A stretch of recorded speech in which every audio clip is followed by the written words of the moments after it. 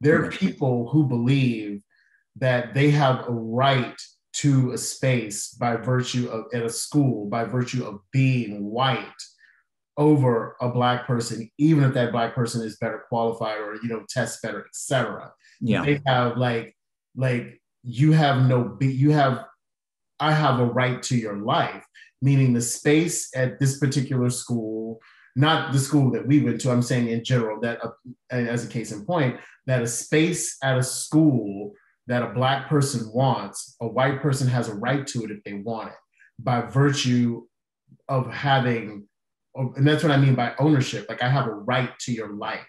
Mm-hmm. I have a right to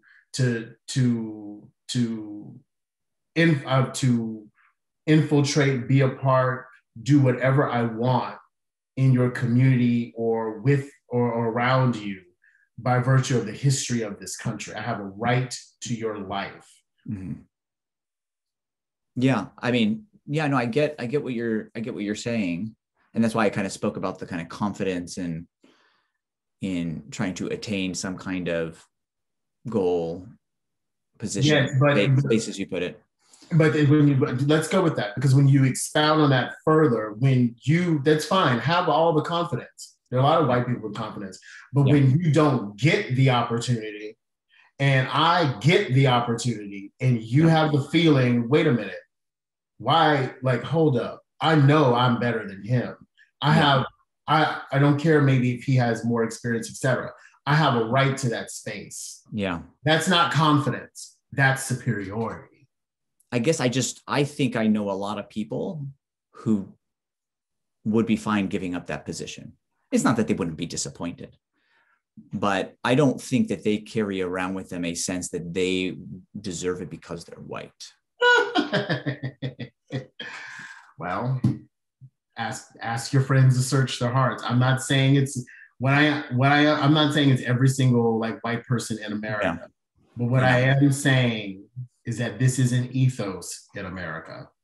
Mm-hmm. And it's an ethos with a pretty grand undercurrent.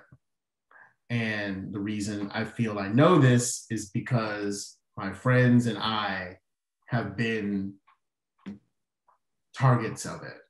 Let me give you a specific example that I'm thinking of, where a friend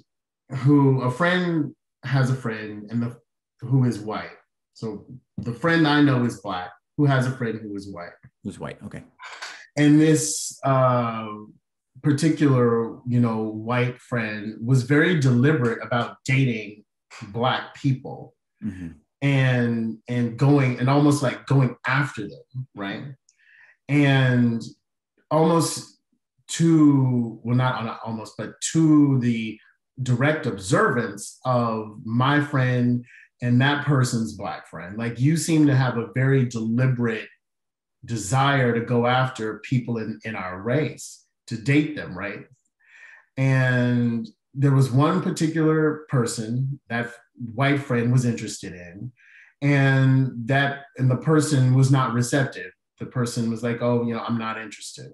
Yeah. But the non-interested party had not met the white friend. And the white friend proceeds to tell my friend, who is Black, you make sure you tell him that I'm white. Make sure you tell him, I've seen this play out all the time. Make sure you emphasize that I am white.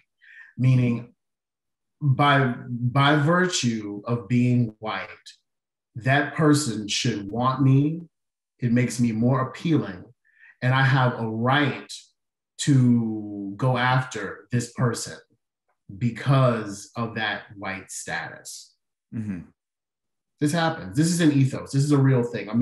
This isn't delusion. I'm not making this up. I'm going to suggest that there's a lot of white people who really do not have a feeling that they have a right to a Black person's life, or whatever that life encompasses. I think it's possible to be a white person and acknowledge the rights that Black people have to their lives, and what that means. I mean, do you think that's possible, I guess?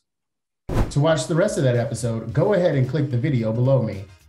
To see a different compelling Healing Race episode, you can click the video below me. We look forward to seeing you in the next video.